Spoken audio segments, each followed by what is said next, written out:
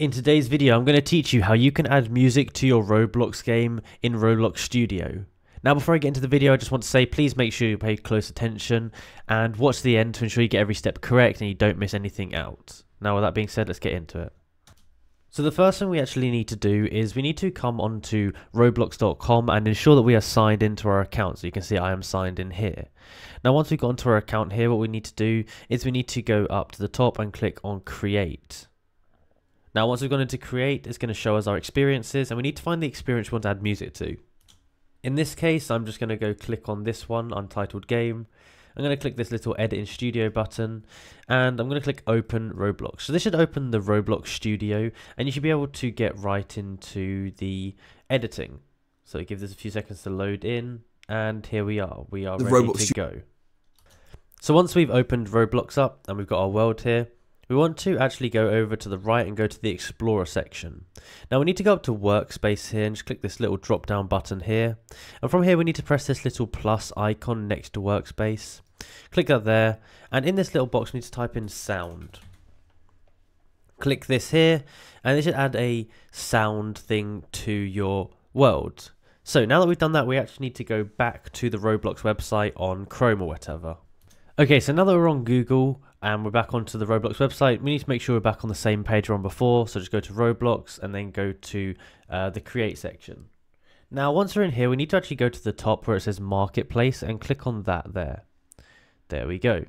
So the Marketplace is basically where people can list lots of different items that you can use, and sometimes they sell them. And what we want to do from here is we want to go over to where it says Audio up here.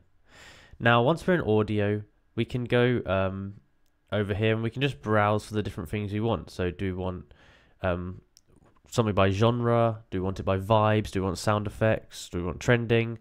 Essentials? So it really depends on what you're looking for. So if you want some kind of ambience for your game, you might go into the genre ambient. And what you can do here is you can actually go down and listen to all the different sounds. So this is calm space. This is just like a calming sound. This could be good for, I don't know, some kind of game. Basically just go down and listen to them until you find one that you like. This one's quite cool. So once we found the one that we actually think is going to be good for our game, we want to go over here and click on Get Audio, like this. Now from here, what you want to do is click More Info, like this button here, and it should take you to the page for the audio itself. So now what you want to do is you want to go to the top in the URL bar, and there should be some numbers here. So you can see it says creator, roblox.com, marketplace, asset, and then it has this bit of numbers. So you want to double click on these numbers here and copy them. Make sure you don't include the slashes. Now that we've got that, we need to go and open up Roblox Studio again and go back into the right where we have sound, and we need to put the sound into the URL or the numbers we got into here. So we want to scroll through here, and it's in here somewhere, sound ID. So basically this is where you're going to put it. So double click on this box here, it'll be empty, and then you need to paste in the ID that you just got, like that. So that is the sound ID. So now it should pop up with the song. It will tell you the length. Just press this little preview button to make sure it's the right one.